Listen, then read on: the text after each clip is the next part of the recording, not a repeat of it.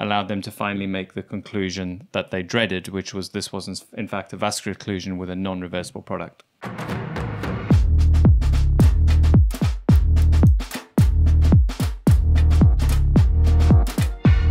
Welcome to the Aesthetics Mastery Show. I'm Dr. Tim Pierce. Hi, I'm Miranda Pierce. And today we've got an extra special episode for you. It's unfortunately started with a very sad injury that happened to one of our colleagues in the US. So Julie Kaplan is an experienced aesthetic nurse who suffered her own vascular occlusion 10 years ago. But there's so much value in this case that I thought we should unravel it all and think about all we can learn from this injury so that it doesn't happen to anyone else. But before we dive in, give this episode a like, and I will do my absolute best to live up to your expectations and teach you something very useful. This is going to be a great episode, so give us that like and let's dive in. So what was so special about this case? So there's something really special and precious about complications that happen to clinicians, and I've realized this through a couple of patient interviews that I've done over the years. When that patient is also a clinician, you get a different level of detail because they document things better, they reflect on things better, they understand all the stages, and very little of the information is lost. Usually when you talk to a patient about a complication, unfortunately a lot of the clinical stuff they don't understand and they remember more of the experience. What you get with a clinician is both the human side and the clinical factual side, and you can put them together for a much clearer picture of what actually happened. So there's so much great information in this, and that's why I thought it was worth doing a YouTube show on it, not just the interview, which you can check out on Instagram. So give us a brief recap of what happened. So the procedure itself, relatively simple when I explain it, not the way we would inject these days, but Julie was injected with a 0.75 ml bolus of Radiesse mixed with lidocaine and adrenaline, and that was placed in her mid-cheek. So if I look at the injection point, which you can still see in one of the photographs that were taken, you can see that an entry point is just inferior to the angle of the zygoma, a little bit medial to that angle as well, but a little lateral to the mid-pupillary line. So this is very important when you come to understand the anatomy later. It was a 25 gauge needle, 3/4 inch, and placed onto the periosteum with 0.75 mils of product added, as we said, in one bolus. So that's much more than most of us would inject in one bolus these days, but that was the style in those 10 years ago. The procedure seemingly was completed uneventfully, and neither one of them were concerned until Julie looked in the mirror where she noticed some blanching. And that was the first signal that things hadn't gone according to plan. But we'll dive into this in more detail, but the lidocaine and adrenaline mixture threw both of the clinicians into believing that it was a side effect of adrenaline rather than an occlusion that was causing the blanching. So when did they actually realise it was a VO? So Julie had her suspicion straight away, but she reflectively said that she allowed herself to be fooled into thinking what was more comfortable to believe, which was that it was simply a side effect of the adrenaline. It was really later on that night. Julie's husband is a surgeon, and the combination of pain that she started to develop 6 hours later, plus the signs that she could see, allowed them to finally make the conclusion that they dreaded, which was this was in fact a vascular occlusion with a non-reversible product. So what happened next?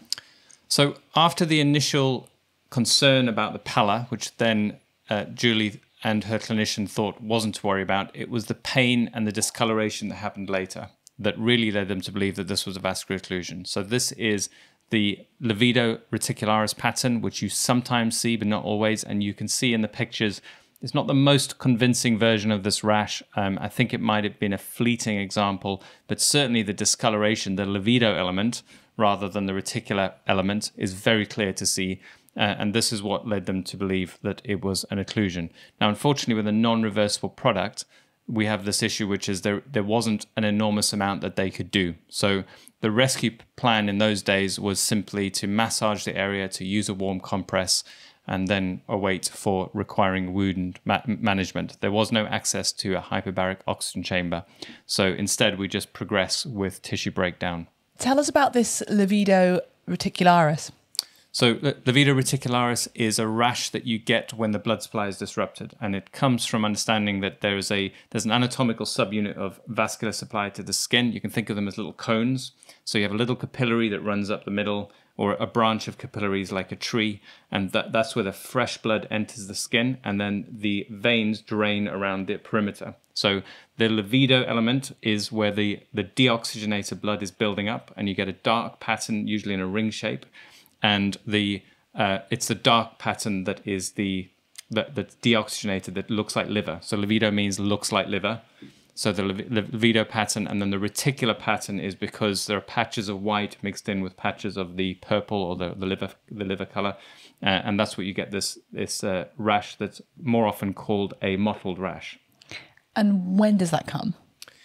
So it can happen within the first half an hour, and sometimes it's there for a fairly long time, but it can happen later on, a couple of hours later, but it can be quite fleeting. So the ones I've seen, it's not always that clear in the middle of it, and sometimes around the outside you can get a hint that this is part of that pattern. It's definitely something that's great to know about, but I wouldn't rate it as the number one diagnostic criteria for a vascular occlusion. It's just one of the stages that you sometimes see, but sometimes you miss it. So what do you think had happened anatomically?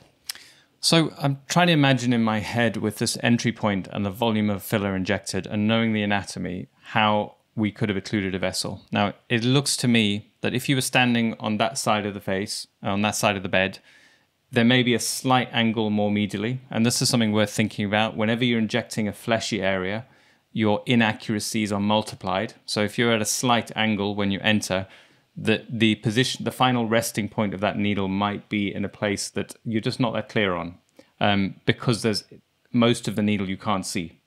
So we're always projecting in our mind's eye where we think the needle is landing.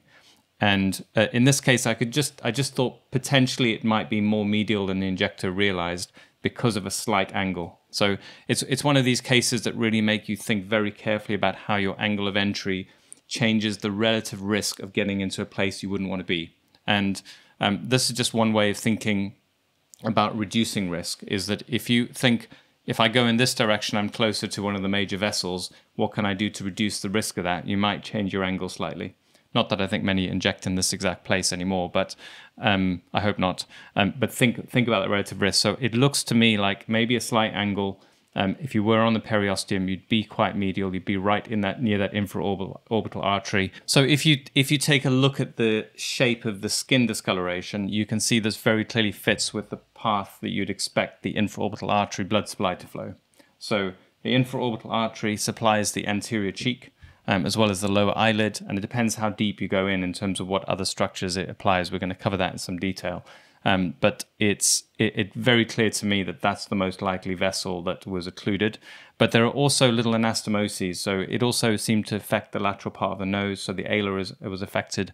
That the textbook would suggest would be the lateral nasal artery or the infra-alar artery that were affected. But I imagine in reality many of these vessels are connected, or at least supported by each other sufficiently that it affected that area in terms of necrosis as well. Oh, so scary. There's nothing you could do. Awful. Well, not with a non-reversible product, yeah. Because normally at this point, we're talking, when people put vascular occlusions onto the WhatsApp group and all of that, we're talking about, reverse and here's what to do. But you just got to wait. Julie just had to wait. It's awful. Yeah, it's fairly terrifying process to go through. Are there any other areas that would be affected if we block this artery? So I think it's really important to use this case to teach how the arteries are connected up together, and so that you can start to anticipate potential injuries from blocking a certain artery. So if you start with the local injection, obviously it supplies the area where you've just injected, but we also need to work back and see what else could be affected and try and explain what Julie's symptoms were that she experienced as well. So the infraorbital artery supplies the anterior cheek, as you can see. That's the bit that's most obvious in this case. There's also the lateral part of the nose and the gums, which you can also see. She also took a photograph of the gingiva of her gums showing a little bit of stress, but they weren't too badly injured. And then as you go more superiorly, there are more important structures that could be potentially affected.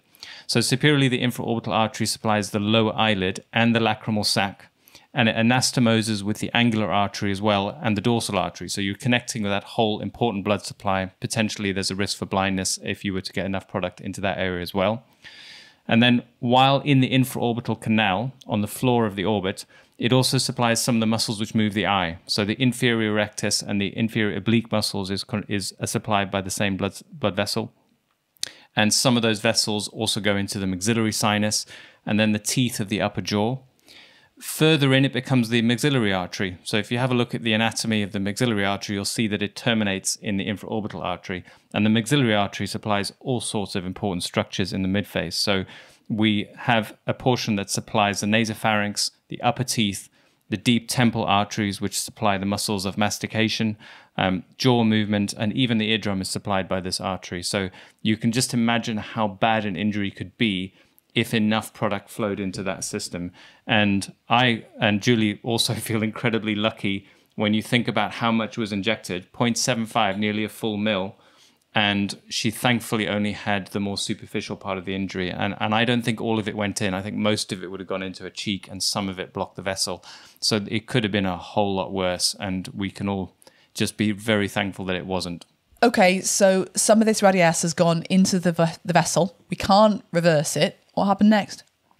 Well, one thing we can at least get from this is learn from the stages of necrosis. So you can actually see how this case evolved, which will help you better improve your diagnostic skills if anyone ever does present to your clinic with one of these types of injuries. So the first thing you'll see after the initial occlusion is simply the pallor, so the paleness that Julie spotted in the mirror but wasn't sure what it was yet. And then we go into this grey-blue color with the surrounding Libido Reticularis that we talked about. There is some hint of the reticular pattern within the first 24 to 36 hours in Julie's case, and you can see this in the pictures. And then the earliest sign of pustule formation actually happens around 24 hours, because we've got all the dates and the photographs, which you can see up on the screen. And that's earlier than many textbooks would say. We often say 36 hours for the first pustules, but you can definitely see that on the ala of her nose starting a bit sooner. Pustule formation is then really underway by 48 hours, and there's the first area of coagulation, which is part of the process of necrosis, where the tissue starts to blacken and there's some bleeding underneath the skin as the vessels lose integrity. So coagulation is simply when the proteins start to break down. It's just like if you cook an egg, the protein coagulates and changes, becomes firmer. That's one of the first stages of necrosis, as proteins no longer function in their normal way. By 72 hours, the pustules are much worse, and there's also surrounding inflammation. And then by day 4, it looks like more of the coagulation stage of necrosis, where it's deteriorating, but still has some tissue integrity with small areas of bleeding underneath and dark areas starting to become visible. And then by day 5, the tissue is breaking down and sloughing off. This stage of necrosis is when the enzymes are releasing, they're basically being released by the dying cells and are actually digesting the connective tissue. So your big macromolecules, your protein, elastin, collagen, are all being digested, and it actually starts to slough off. And you can see that very clearly. There's this movement into a more liquid phase as that dead tissue moves away from the living tissue. And if there's any good news, then it's over now. Like, that's the worst of the tissue death, and we can now get on to the healing phase, which is also beautifully documented by Julie. So tell us about it. How did the healing break down? So if you have a look at the pictures, you'll see that the inflammation phase starts to pick up around day 7. And then there's proliferation of new skin cells. You can see this with the changing texture on the surface of the skin and the color of that tissue, which is clearly living tissue. And this is really underway by the end of the 2nd week. The area also looks a bit lumpy and irregular. And most of the healing, though, even though it's lumpy and irregular, is completing by the end of the 2nd and the 3rd week. And then by 3 weeks, the wound is effectively healed, but it's not in its final stage of completion. So there's no more surface of living, blood supply supplied to the open air. It's now healed up, but it's not neat yet. And there's a remodeling phase, which you can see takes a long time. So it's the bulk of it's probably in the first 6 weeks, where the redness dies down. But then they're actually up to 2 years where the scar can continuously improve itself and become more and more organized. Okay, so that is the documented version of events that we've got. There's tons of real life experience in there, which I hope you appreciate. The next episode we're going to cover is to really analyze what we can actually take from this case to make sure that we all get safer. So when you reflect on a case like this, there's often multiple small events that you can learn from. So how would you decrease the risk of the same thing happening again, or decrease the severity of the events, or respond better to the complication once it's arisen? And it's a really good process to go through with any time you have an event like this. And we're going to do it all in completion as best as I can in the next episode of the series of 2 videos on this topic.